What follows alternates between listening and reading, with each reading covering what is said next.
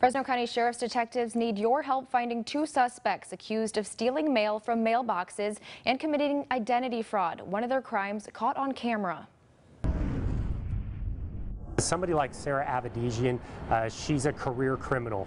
She's very well versed, very sophisticated when it comes to this type of crime. She's got a whole system mapped out. Fresno County detectives say Sarah Avedizian started her crime spree September 26th, rummaging through mailboxes in northwest Fresno. It was up in the area of Marks and Alluvial where a vehicle pulled up and somebody living there actually witnessed a woman grabbing mail out of a mailbox and driving off. Detectives say she drove off in a car similar to this one, a 2007 black Honda Accord. Later that day, Walmart security camera footage shows the 39-year-old and her boyfriend, Dewey Latham, on a shopping spree at Walmart, using a stolen credit card to check out. They're a couple. They've been doing this quite a bit, going to different homes. Detectives say they know who they are, but need the public's help finding out where they are. We need to get them scooped up right away because we believe that if we get them in custody, we're going to put a big dent in this mail theft problem.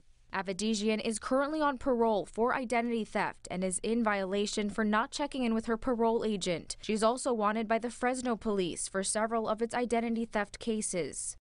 If you recognize either of the suspects or their car, give the Fresno County Sheriff's Office a call right away.